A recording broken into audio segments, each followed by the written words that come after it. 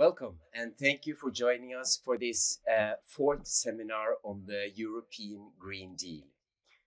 Last week, we took a deep dive into recent developments in carbon capture and storage, offshore wind and solar energy. And we were able to connect companies and embassies who could exchange views on opportunities for market entry into a Europe that calls for green growth and a circular economy. Today, we will explore three other sectors that are important to the green transition, namely green shipping, hydrogen, and batteries. The European Green Deal is the blueprint and the roadmap for the EU to make its climate ambitions a reality. At the same time, it's a strategy for sustainable and green growth. My name is Kjetil Elsebutangen, and I'm your moderator for this seminar series, where we try to provide you with information, raise awareness, and build competence about the European Green Deal.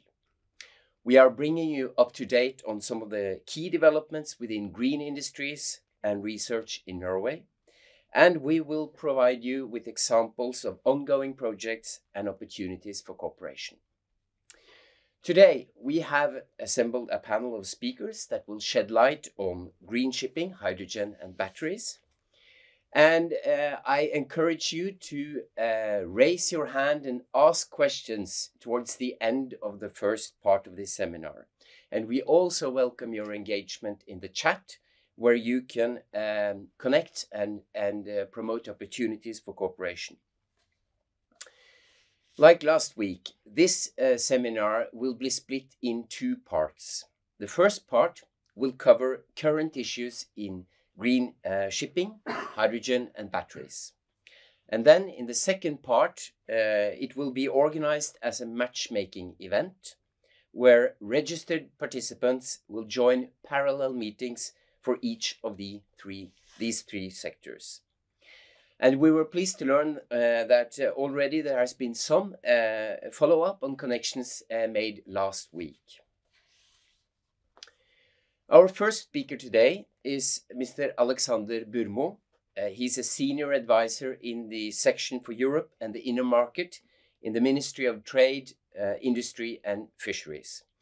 He will provide an update on various government processes relevant for the sectors that we are discussing here today, including the government's strategy on battery, as well as the green transition for the Norwegian industry. Alexander Burmo will be followed by Mr. Simon Clark, who is an expert on sustainable batteries and hydrogen energy storage. He's a research scientist and engineer at the SINTEF Department for Sustainable Energy Technology in Trondheim. Simon will be followed by Mr. Narve Mjøs, who is the director of the Green Shipping Program at DNV.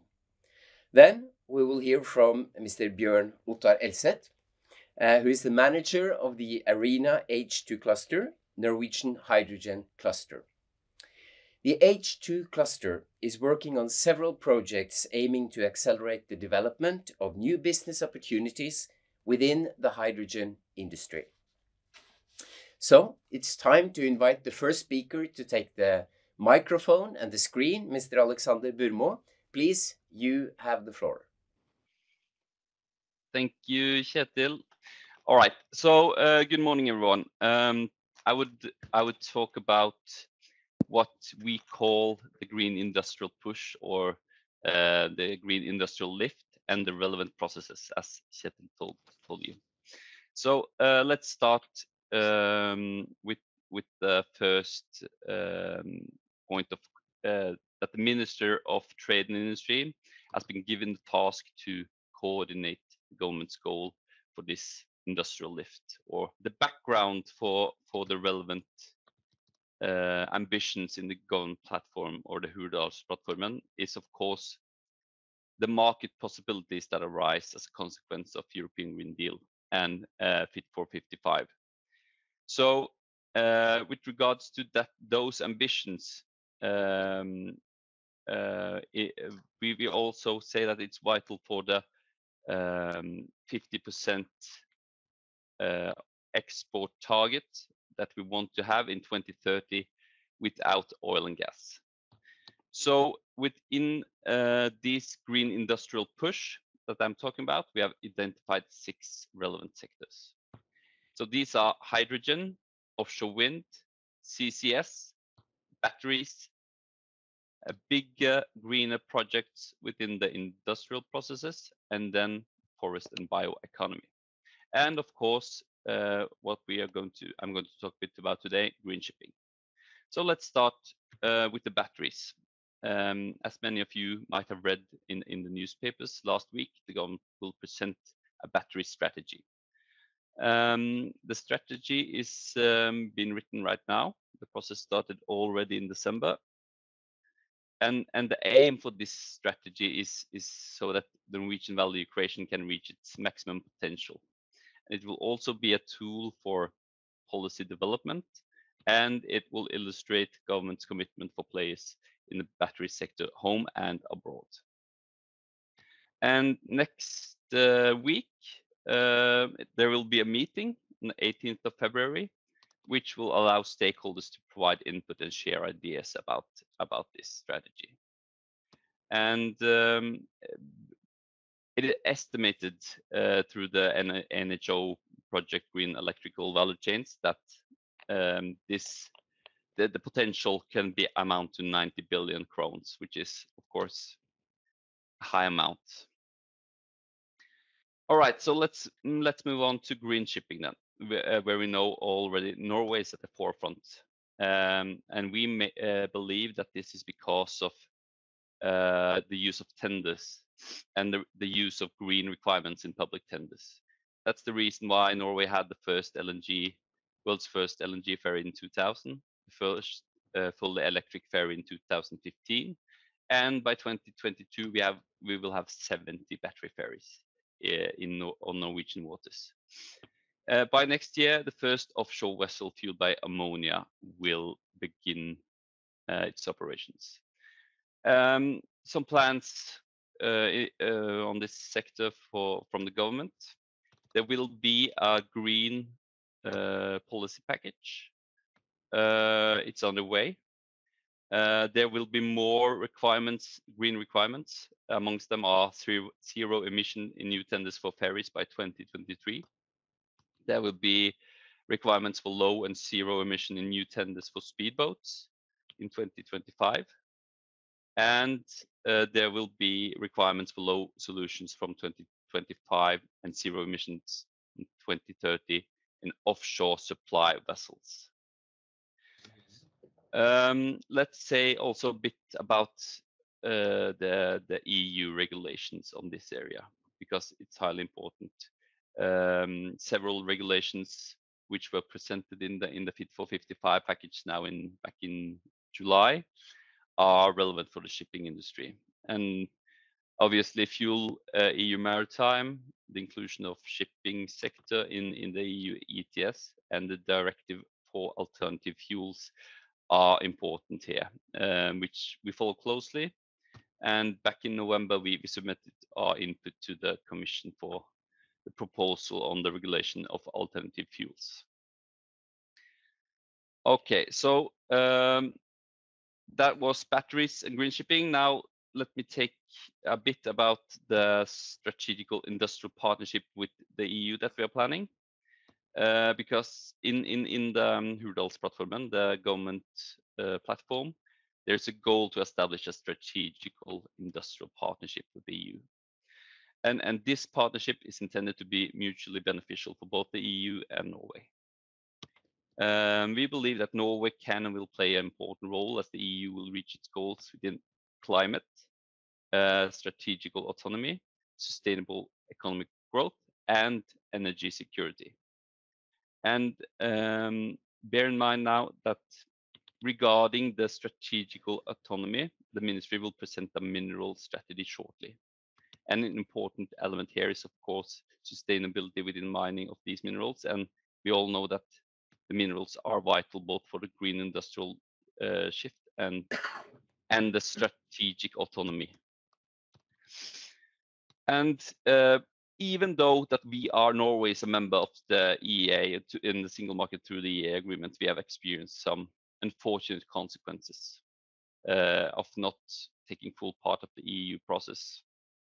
Some of them are the IPCEI process on batteries and the EU-UK free trade agreement, where batteries from Norway will be not be treated as single market batteries if they were to be re-exported to the UK from France, for instance, if they originally come from Norway. So the bottom line here, with regards to the strategic industrial partnership, is that we now, together with other relevant ministries, are in the process of defining and establishing this partnership. And later in February, the Prime Minister will visit Brussels and meet with the Commission, with the President von der Leyen, and also with Timmermans. And we hope to have an agreement on how to proceed by that visit. The last thing I will mention in my presentation today is that there are also ongoing bilateral agreements and talk with relevant countries regarding this green industrial push. Minister Vestre has had a dialogue with his Finnish and Swedish counterparts regarding a cooperation of exporting green industrial products. We acknowledge that especially batteries are relevant in the Nordic region. And there's also already established a formal cooperation in Vasa between a Norwegian company, which I think is with us here today, and local stakeholders. And recently, it has been agreed that Norway and Germany shall deepen its industrial and energy cooperation. We're now sorting out how this should be materialized, and we think that hydrogen is perhaps one of the most relevant of the 6 sectors that I mentioned in the start in Germany, but we will discuss this further with both German and Norwegian stakeholders. And of course, similar procedures are considered with other relevant EU countries. And here, input from you are highly valued. Let's say if it's offshore wind from France or CCS in Belgium, etc. Okay. So that was me, Kjetil. Thank you so much, Alex. So our next speaker is Simon Clark, who is working on designing the future of sustainable batteries and hydrogen energy storage. He coordinates the EU project Hydra, which is developing sustainable next-generation batteries for electric vehicles. High performance and affordable electric mobility is, of course, essential for the green transition. So we are interested to learn more about the latest developments in this field and how the developments in Norway also fit in with trends in Europe. So Simon, you are joining us now from Trondheim, I believe. Welcome to the seminar. That's right. Thank you very much for the invitation and the nice introduction. Can you see my screen okay? Yeah. Great. Then we'll get started. So yes, my name is Dr. Simon Clark. I'm a research scientist focused on battery and hydrogen energy. And today I'd like to give an overview of some of the trends in the battery industry generally and how Norway fits into those. So first, let's take a step back and go together, take a trip to the past, to a simpler time called 2010. And back then, the price of batteries was really quite expensive. I mean, over $1,000 per kilowatt hour. And over the past 10 years, through a combination of research improvements and large-scale commercialization, we've managed to get the pack level price of batteries down to $137 per kilowatt hour. And that's had a great benefit on a lot of different kinds of industries and has led to the uptake of batteries in some new application areas. So everybody knows electric vehicles, right? So if we take that as an example, back in 2010, there were only 200,000 global EV stock in the world. And over that 10-year period, that's grown to over 4 million. And we may be tempted as battery researchers and people in the industry to step back and say, wow, you know, we decreased the price by 90%. We grew the EV stock, you know, many times over that market. You know, we did it, everybody. We can all go on vacation. But unfortunately, that's not entirely the case. If we look to the next 10 years, what we expect to see coming just dwarfs everything that we've seen. By 2030, under current policies, the IEA projects that global EV stock will grow to 140 million units. And if we enact supportive policies, that can be as much as 245. So we've got some work to do over the next 10 years to help bring this vision of sustainability and clean electric transport to reality. But everybody knows about EVs. You know, it gets in the news a lot. But it's important to note that this is not the only application area for batteries that we expect to see a lot of growth over the next decade. Stationary storage is growing quite a bit. As we try to enact the European Union's goals for emissions reduction to address climate change, the installed capacity of wind and solar is growing rapidly and will exceed that of coal, natural gas, and hydropower within this decade. And in order to enable that and stabilize the electric grid, we need large-scale energy storage. And batteries is not the entirety of that picture, but it is an important part. And then we're also seeing growth in areas that are kind of new and interesting, as the previous speaker talked about, electrification of maritime mobility. And right now there's more than 200 new vessels under construction in Europe to support that vision. And then finally, one place where Norway has really taken the lead on the international scale is electrification of aviation. Norway aims for all domestic flights to be electric by 2040. And this is often an overlooked market area for batteries. The Batteries Europe Working Group on Mobile Applications projects that the global market size for batteries in the aviation sector will be greater than 15 terawatt hours per year by 2030. And that includes both propulsion systems and non-propulsion systems. You know, modern day planes contain a lot of electronics. So overall, you know, this just paints a picture of that over the next 10 years, a lot of different markets around the world are growing, and the world needs better batteries. And it doesn't need them yesterday; it needs them today. And these batteries need to be reliable. They need to be affordable. They need to be low carbon. They need to be high quality, and they need to be cutting edge. And if we want to achieve those goals, what do we need?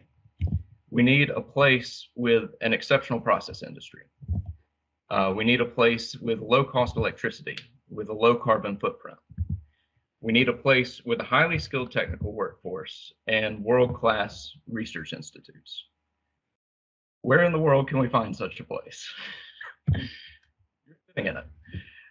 Norway offers the battery industry everything it needs to build high-quality batteries with one of the lowest carbon footprints in the world today. And this is something that's unique in the world and certainly unique within Europe. And we feel that battery manufacturing has a home in Norway. And if we take a step back and look at what's happening in the larger sense within Europe, the rise of gigafactories is clearly a trend across the continent. And I tend to have to update this slide, you know, every few weeks because there's new gigafactories being announced all the time. And Norway stands to be a beneficiary of that trend. Norway has a strong history in electrification. Of course, everybody knows that it was an early adopter of electric vehicles. And within the industry, we also have a strong part of the value chain for lithium-ion anode materials and maritime battery pack suppliers. But we also have a bright future. Two of the big gigafactories being constructed in Europe today are in Norway, one in Mo i Rana and one in the south, operated by Freyr and Morrow, respectively.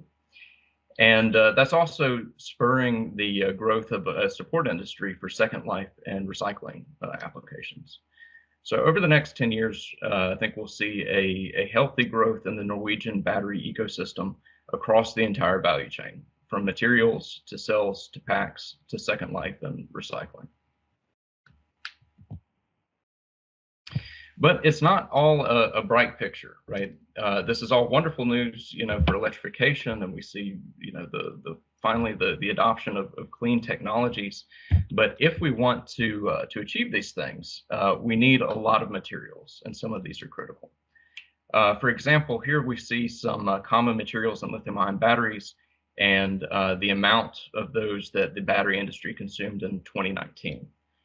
And if we look ahead to 2030, of course, it just dwarfs anything we've seen so far. So if we want to address this challenge in a sustainable and cost-effective way, which we must, we need new solutions to improve the amount of energy that we can store in batteries and reduce our reliance on critical raw materials. And for that, Norway is taking a seat at the table as a leader in battery research and development within Europe. We're a core partner of the Battery 2030 Plus initiative, which oversees all of the strategic research on batteries within Europe, setting the standards for battery development and writing the roadmap there. And Norwegian partners are also a key part in a lot of EU research projects, one of which is called Big Map. And Big Map is especially interesting because it seeks to totally redefine the way in which we invent batteries.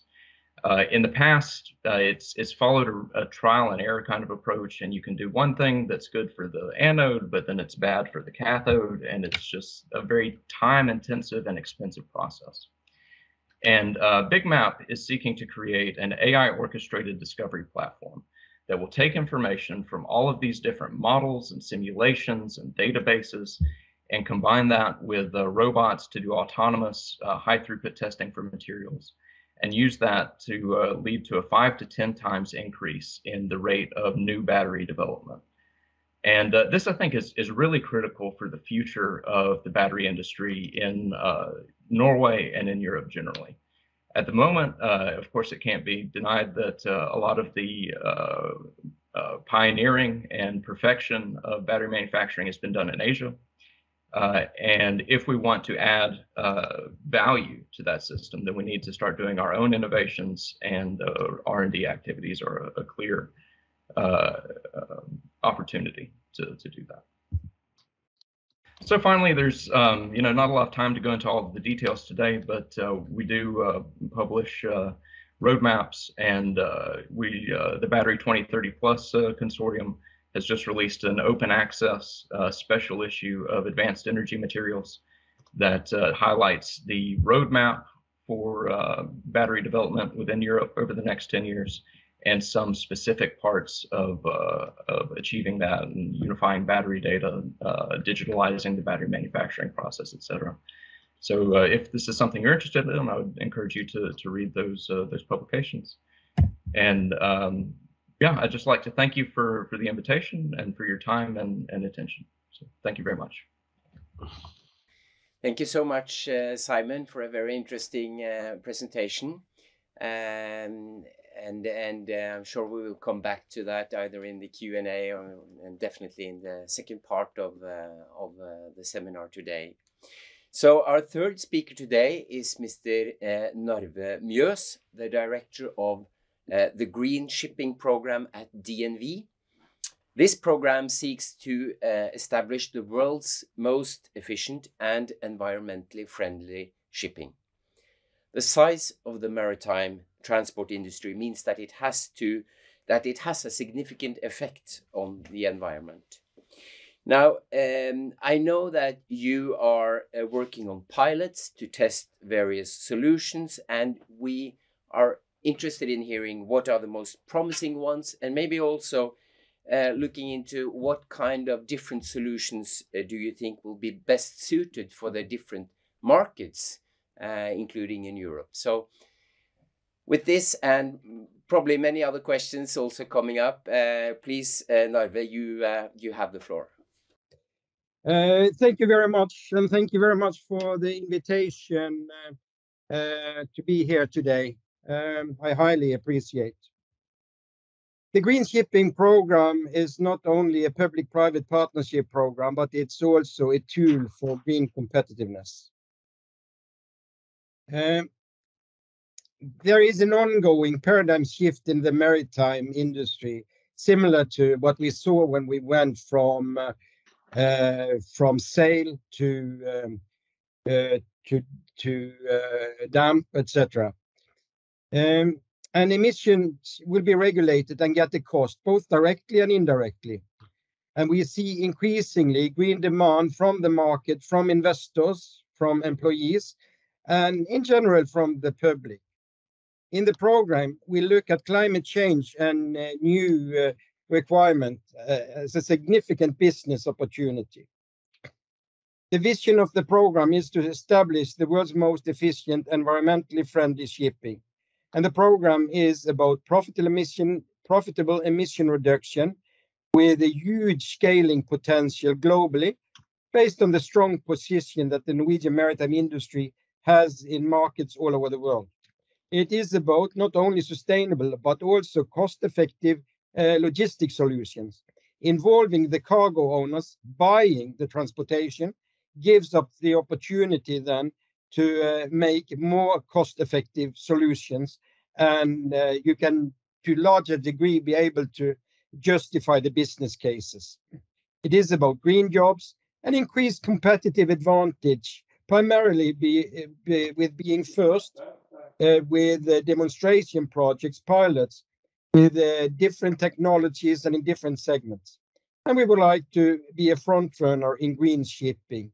So Norwegian, in particular the coastal shipping, has become an incubator and a platform for export of environmental technologies and green transportation services. We started up 7 years ago in 2015 with 16 private organizations and 2 ministries from the government. That was climate and environment and trade and industry. Today we have grown to more than 100 participants altogether. The Green Shipping Program is a joint effort. It's a dugnad and a common effort where all major players in the value chain are participating. That is cargo owners, that is ship owners, ports, shipyards, and vendors of technologies and services and green fuels, and also various parts of the public sector and the government. And it's vital then in our pilots to have all key players in the value chain around the table. And a lot of the value adding is created by in workshops. This is the program in a nutshell. We execute studies, we initiate pilots, and we use our experiences into scaling. And we have established a service office for green fleet renewal, 100% paid by the government. And we have 1 track for ship owner and 1 for cargo owners. We are also facilitating dialogue and collaboration, such that politicians, public and private leaders can take informed decisions. And the program is except for the service office for fleet renewal in Norway, it's approximately equal contribution from the government and from the private sector with respect to the financing.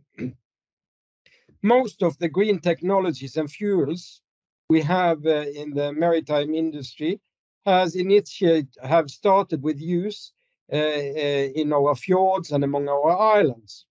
If we shall reach the Paris Agreement and the IMO targets, it's important that these green technologies, they are able to make the steps and to make the voyage from the fjords and to short sea and deep sea shipping. Some technologies can do this, others not so much.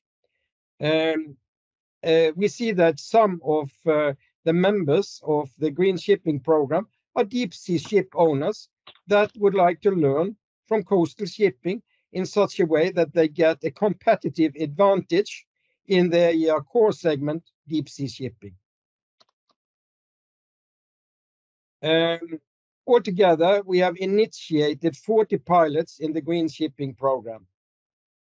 11 of them are implemented or under realization. When we started up 7 years ago, usually the fuel was LNG, and we had the combination with battery and energy efficiency measures. Thereafter, we focus more on infrastructure. Look at the left side of this figure, where we looked at the ports and green infrastructure. The last 2 years, we have focused more on cargo owners and the finance sector with great success. So the cargo owners are typically the guy that shall pay a bit extra for the green investments. The finance sector is the sector that shall give attractive loans for green investments and also green equity capital. For the time, with respect to green fuel, and in particular zero-emission fuel, the story is like this, that when you have short distances, it's typically batteries that are the best fuel to use, if in particular it's on regular trades. For a bit longer distances, hydrogen, most popular in Norway now, compressed hydrogen. And for longer distances, it's typical than ammonia or methanol. But it could also be biofuels. In particular, biogas has a great potential with respect to fast results, because you can immediately use it with, for instance, with LNG ships. But it's also a limited how much, let's say, of waste we have from man and animals, and also from forest, etc. So it's a limited resource there. For the time being, we have started up 4 ammonia pilots, 1 for ferries, 1 for deep sea bulk, 1 for deep sea tanker, and 1 for a big sea trawler. The first one is with Grieg, the second one is Equinor, and the third one is with Lerøy. And we will probably next month start up 2 methanol pilots, probably. And yeah, I can maybe comment also on the financing 2 degree shipping, where we looked at the different fuels for deep sea shipping. And we looked at regulatory measures that we expect will come, CO2 prices, new technologies. And the whole thing ended up that KLP, the pilot owner, which is a pension fund, they invested in green ammonia in the north of Norway. So therefore it's green. This is the Norwegian maritime battery story. In 2011, the Norwegian Public Road Authority issued a development contract, which led to the all-electric battery ferry Ampere in 2015. If the authorities, if the state had not done anything more, nothing industrial would happen. But because the provinces and the public road authorities, they issued contracts with green procurement, typical 70% economy and 30% greenhouse gases. This led to more than 70 battery all-electric ferries on our Norwegian waters this year. And also, furthermore, it has happened in such a way that it has developed a very good and competitive industry with respect to battery-related technologies and services. The maritime market leader Corvus has their office in Norway. They have a market share worldwide of approximately 50%. Owners are typical Hydro, Equinor, but also other participants. Originally it was a Canadian company, but today it's mostly a Norwegian company. And we also have companies like ABB, Siemens, Kongsberg, DNV, that are market leaders within their niches in relation to battery-related systems. So in Norway today, we have altogether 199 battery-powered ferries. Most of these are hybrid or plug-in hybrid, so they are not all electric, but still they get emissions down and more efficient operation of the engine system, etc. A key point here is that this would not be possible without the leadership from the state and green public procurement. And this is the most important thing that the government should do in these days with respect to the green shift, to create and help to create the market for use of green technologies and fuels. And that can be done in a lot of ways. For instance, within the construction sector, the government is very big, building roads, tunnels, etc. If you have criteria with green procurement, and these criteria will survive in the entire value chain, then there will also be green transportation, whether it is on land or on sea. So this should be done, and the government should go in front and show the way, and this will give a competitive advantage compared to other countries if we are fast. But so far, we have been successful within the maritime industry in one sector, and that's the ferry sector, not in other segments of the maritime industry. So lagging behind. When we started up 10 to 12 years ago, it was approximately 10 battery ferries or battery ships in operations or under construction. Today, there are more than 530. So an enormous explosion with respect to number of battery ships. And we can see that there can be good synergies here with also production of battery cells in Norway. So this is definitely an area where Norway should put attention.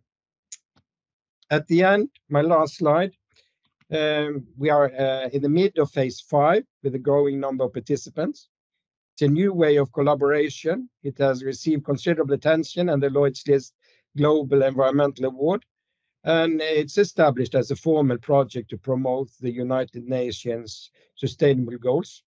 And we are still welcoming new participants. Thank you very much for the attention.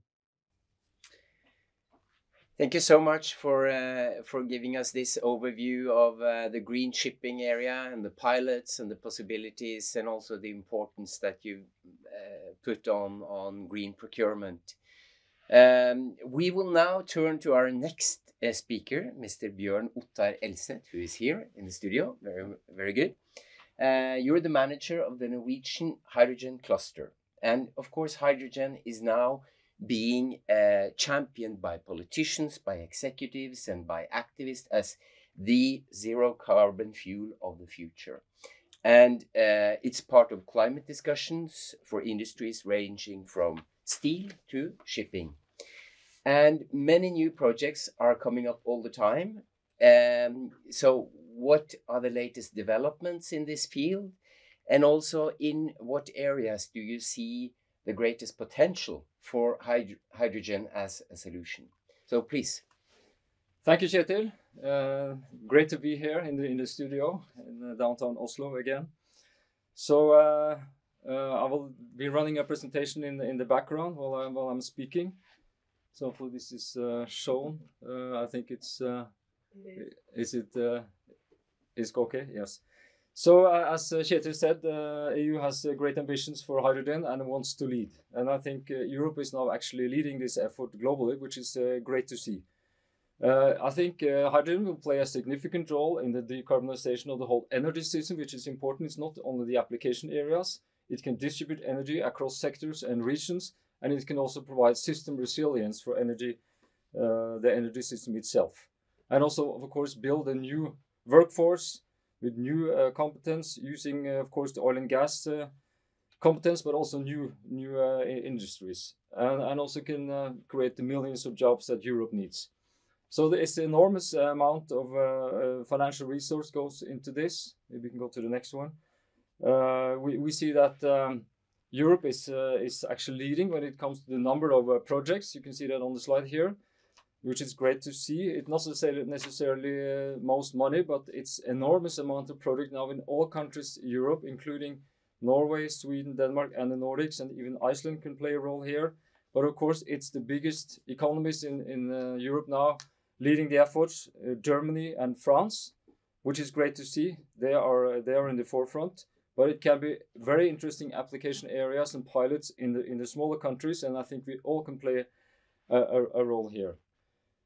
Also, maybe the next one, we can also look at the map when it comes to Europe. You see that Norway actually is the dark green here, meaning that we also have we are one of the countries with the most projects in numbers, not necessarily the money. We have I would say, a strong strategy and a roadmap, and very interesting projects in the demonstration region. And of course, now we will have to go to the next phase, and we hope for the new government also to come up with new efforts, although we have seen a lot of interesting projects already. I'll come back to that. So just an example, Germany, 9 billion euros, 40 measures over the complete value chain, and dedicated work on regulations and directives to stimulate the development also in the hydrogen stations and vehicles. And similar efforts is put in France, so that's great to see. On regulation, we can talk long about regulation. It's necessary to regulate also this industry based on what we've done before. It's safety issues and things like that.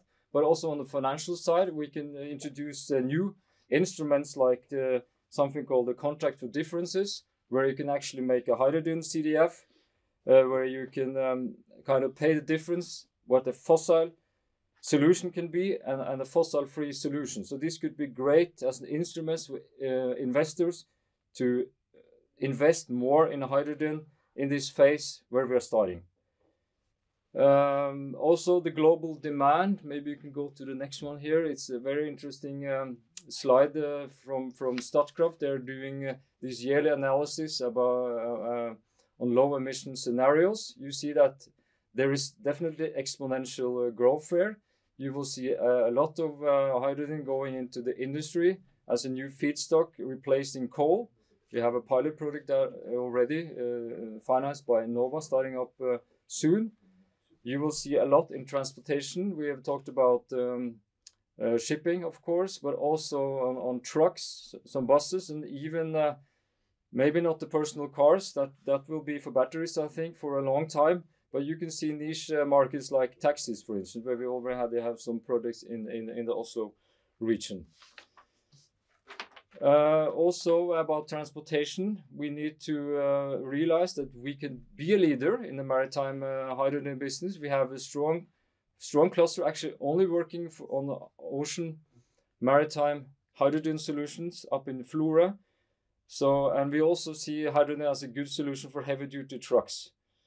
Later, we can also look at aviation. Simon also pointed to that. It could be both electric planes for short distances, but also for long distances. Oslo, Oslo, Netherlands, and all around Europe. I think you will see hydrogen planes based on fuel cells.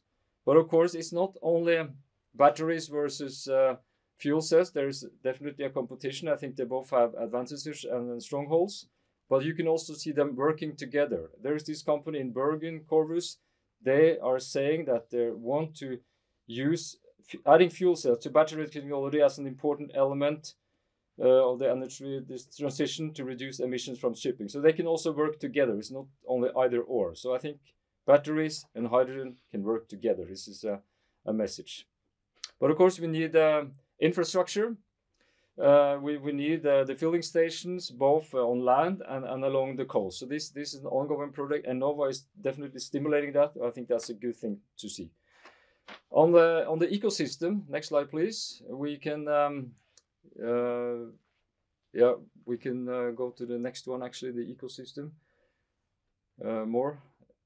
Yeah, just an example. These are not all the players in Norway, but they are the key ones. I think you have Statkraft in the lead on the green hydrogen. You have Equinor, both blue and green. You have Yara on green ammonia.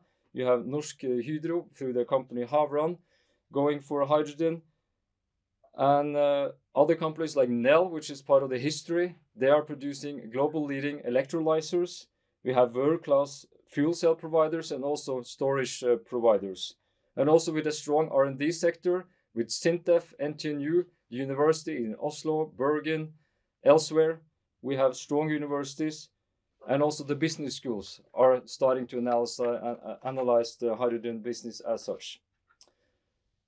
So there is no time to go through all the projects. I will just show a few examples here at the end. There are maybe 50 now. We're trying to collect them, and this is part of our work in the cluster to collect the clusters. They are both privately funded and public-private partnership. There is a lot of private money now going into the hydrogen business. Some of them even going to the stock exchange. You probably read about some of them on the Euronext Growth stock exchange as well. But one project is a kind of a lighthouse project, I would say. This will happen in some years, but it's a huge development, making green ammonia at Herøya, which is part of the strong history that Norway has in hydrogen. Next slide will show a bulk ship development through Heidelberg, bringing corn from East Norway to West Norway, and stone from West Norway to East Norway. And this was a strong competition with strong shipping companies who won that contract. So that's great to see. We can see that maybe also in other places in Europe.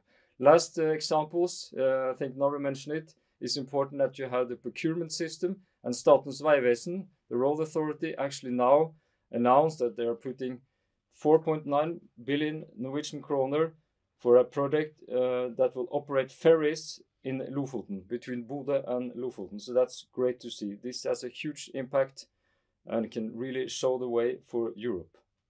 So lastly, I just want to mention that we should gather the country, we should gather the team that can build this hydrogen future. We should make national narratives and international narratives. And we've done a project now called In the Strategic Position together with Innovation Norway and a communication company. So we need to make that narrative strong, pioneering hydrogen solutions together. So finally, yes, there will be exponential growth. Yes, there will both be blue and green hydrogen will play a key role. The end game will probably be green, but blue can be an enabler in this transition phase that we're into now. So thank you for the attention. I'd like to work with all of you, the clusters, the embassies, Team Norway, and innovation to create a great hydrogen future for Norway. Thank you. Thank you so much, Bjørn. Very interesting. We now have a few minutes before we move over to the second part of today's seminar, the matchmaking session. Don't hesitate to raise your hand now if you have any questions. I know there is usually a little bit of a lag, but we have already one. Very good. Gerber van Erven from our embassy in The Hague, the Netherlands, please. Yes, thank you very much, and thanks to all the speakers. Very interesting. Actually, my question is to Bjørn Elseth. Norway is indeed very far when it comes to hydrogen, both blue and green production. And the Netherlands is also very ambitious when it comes to hydrogen, with a lot of projects going on. Rotterdam wanting to be the hydrogen hub for Europe.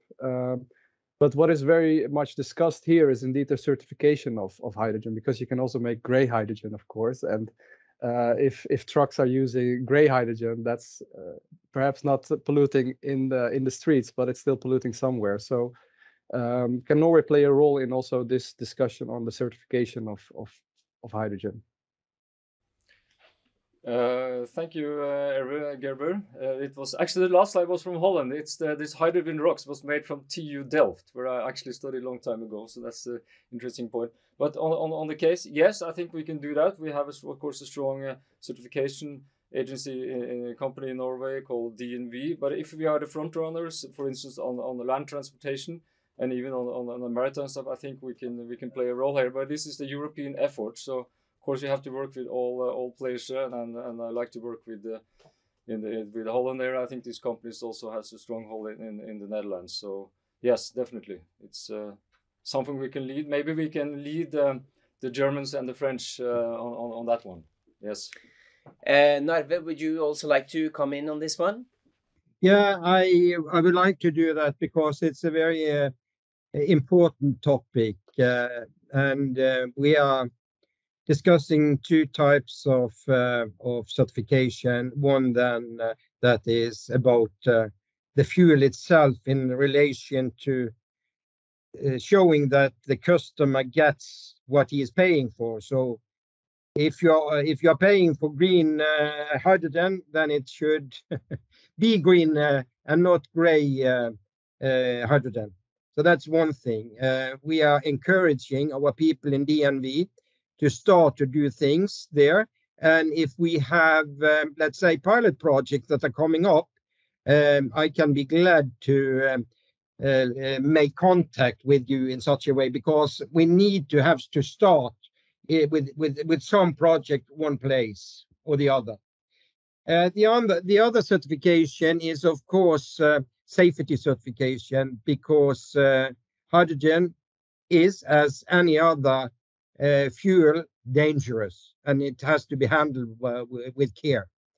So, for instance, there is within the maritime area, it is not any certification scheme as of today, which is hydrogen specific. That goes for IMO, that goes for the Norwegian maritime authorities, and that goes for DNV as well. So it is a tricky fuel in relation to safety certification. And we saw that in Norway also. We had an accident in Sandvika with respect to a hydrogen fuel station for cars. So I think it's extremely important that enough resources are put in such a way that we get a good scientific basis to develop hydrogen-specific certification schemes. On road, on land, and also we have DSB, the authorities then, and they have at least requirements in relation to this, but limited with testing so far. My impression is. Thank you, Narve. I think we have the next question from Mr. Torstein Vangen, embassy in, is it Bucharest? Bucharest. Thank you very Please. much. Thank you very much for very good presentations. I have a question related to the role of the embassies. We have a lot of information on Norwegian priorities, but I guess that the role of the embassies will depend on business interest in each and every country. So my question is it possible that we could have some sort of mapping where you indicate where the different products might be of interest in a specific market? I liked very much the map from Norsk Hydro, in which at least we saw some priorities related to some activities. This would, of course, be easier for us to know what could be our role. we have two different approaches to come to a conclusion. We could, of course, make market reports and send them back to the different companies. This is it's a very difficult job for us to do. And even if we are good sellers, might be that the priorities of the business are a different one. The other way is more the bottom up. We could talk with the companies in our own country and try to find out in what way they would be interested in Norwegian priorities. But of course, this would also be easier if we had a mapping on different activities in different countries, and that might be different. In some countries, it might be that we inform about activities. In other countries, it might be that we could support initiatives between companies in the different countries. Thank you. Thank you, Torstein. Would you like to comment on that, maybe? Yes, thank you, Torstein. Great question. I think we can do a lot. It's not as easy as it's said, but we need to work together with the companies. Obviously, they have their own plans. Sometimes they can be public, sometimes cannot be public, but to gather kind of the most relevant project for many of the large-scale projects coming up would be a good idea. There will always be some niche areas where I think company will for instance, the larger companies will retreat themselves, but and having direct contact with the embassies. But to have some kind of a system there are actually some initiatives. One of them is Hilo, which are gathering all the projects. But to make that overview and the system working, it's a hard job. And Innovation Norway has recently taken initiative to work together with the clusters, which of course I like as a cluster manager. So we'll try to alleviate and make the job easier for the companies, because it requires persistence, at least for the many of the ambitious SMEs, to go to all these markets so we can all help them. That's the message. So thank you for that question. Thank you. Narve, would you like also to comment on that question specifically? Yes, I would like to do that in particular, because it's a good question. We have started up a type of export pilot now with Greece. And the story there is that the embassy with Frode Andersen, they saw that there was an increasing interest in Greece with respect to maritime batteries. And then they invited for a seminar, maybe 6 to 12 months ago, 3 companies from Norway and 3 from Greece, and Frode was also there, etc. And I at least got some feeling with the increasing interest for maritime batteries in Greece. So when we saw that this export council for the government came up now, we thought that maybe we should try to establish a pilot, because we are pilot guys. We don't start with generalities. We start with concrete things, and then we see how it goes, and then we do things with the more general things afterwards. So then we started. We decided to start up a pilot in Greece. We invited Corvus, the market leader in maritime batteries worldwide, into the pilot to become the pilot owner of this pilot. And then we invited DNV in Greece to come on board, and Frode Andersen there. So now we have started the development in such a way that we try to test out how can industry and Ministry of Foreign Affairs collaborate in a new way. And the key is, of course, open and honest communication and market orientation. So what we have started up with now is to try to understand the ferry business in Greece, because it's different from Norway, definitely, but we don't know how it is. Who is paying to whom, and what are the key players? That's the first thing you need to know. And with a forward-leading ambassador, things are going in the right direction. So this is very interesting. So this is an example how things can be done. But the first initiative really came from Greece and the embassy there. Hello, Narve.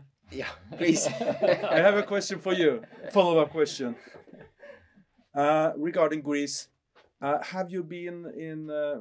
Are you aligned with the EEA grants and the team working in this respect on behalf of Innovation Norway? Yeah, that was one of the first things we did. Good. But my understanding is that this is taking so long time that we can't wait for it. We just have to go.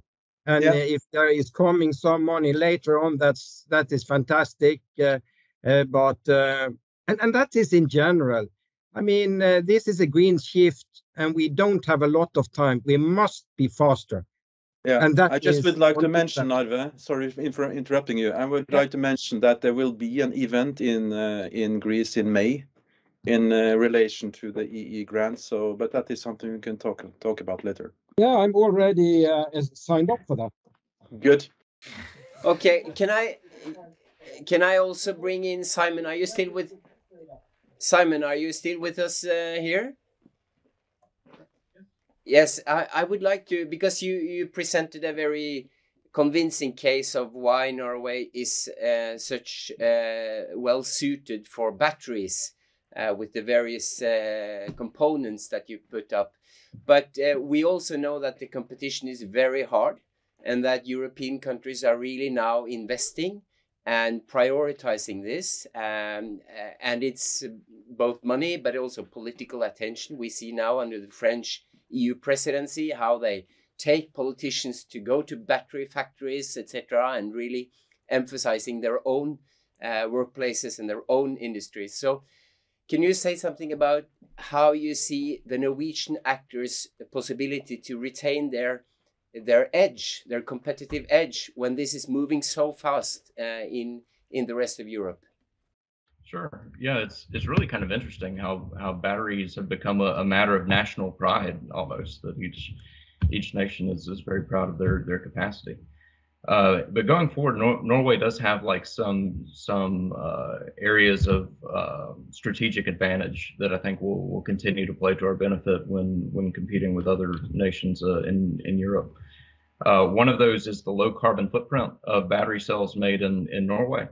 In the future, the carbon footprint of batteries is going to become very important, and for cells made in countries that rely on coal, for example, have coal-fired power grids, that's could be a challenge. But Norway being hydropowered and very low carbon is a area of strategic advantage.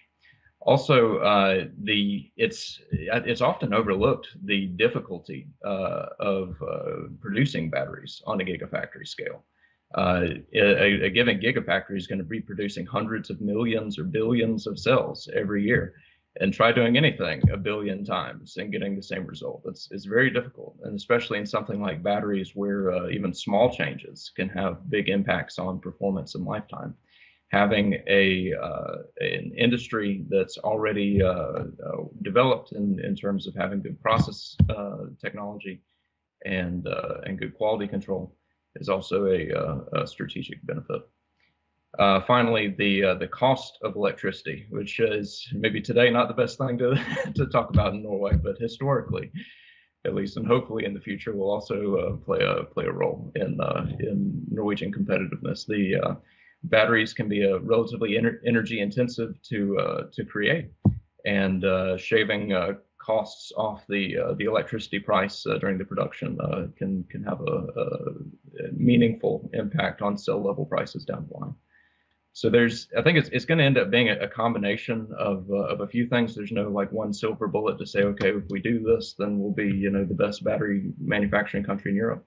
But we have enough footholds and enough things we can grab onto and build onto that we can make Norway competitive not only in Europe but in the world.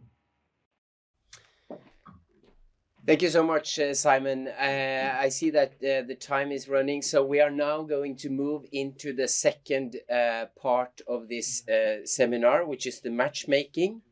And there will be then 3 parallel groups. Now, if you are not taking part in the matchmaking session, thank you so much for joining us. We then conclude our seminar series today, but our work will certainly continue, and we will invite all participants later to a brief survey about the seminar. and all the information that we gather from this survey and feedback from stakeholders will be carefully analyzed, and it will inform our work on how to encourage connections between opportunities and actors. And we will certainly also share all the information that is relevant from these seminars, and also the contact details that hopefully you will be useful for you. So if you are then joining us for the matchmaking, we ask that you stay online. There will be then a first group on green shipping, will be moderated by Roger Martinsen. The second group on hydrogen will be moderated by Ivar Jo Baunbæk Teien. And the third group on batteries is moderated by Benedicte Fasmer Våler. So we will now, you have to switch the rooms. The moderators will start the session by explaining the format. We hope you enjoy that, and we will see you back here just before 12 o'clock. So it's time to transfer to the breakout rooms. Okay, welcome back to the plenary. I hope that you found the matchmaking sessions practical and useful, and that you had the chance to take the floor and exchange information both from the embassies and the companies. As I mentioned before the break, we will follow up with a brief survey, and we hope you will take the time to help us answer some of the questions that will help us in the next turn to continue our work to facilitate connections.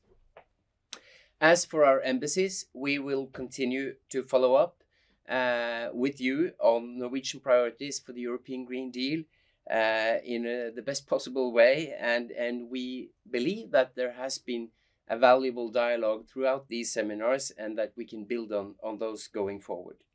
So it's really just for me to wrap up and thank also the participants today, the moderators and the panelists, and of course those of you who are online, and of course all the participants. So thank you so much, and goodbye, and have a nice day.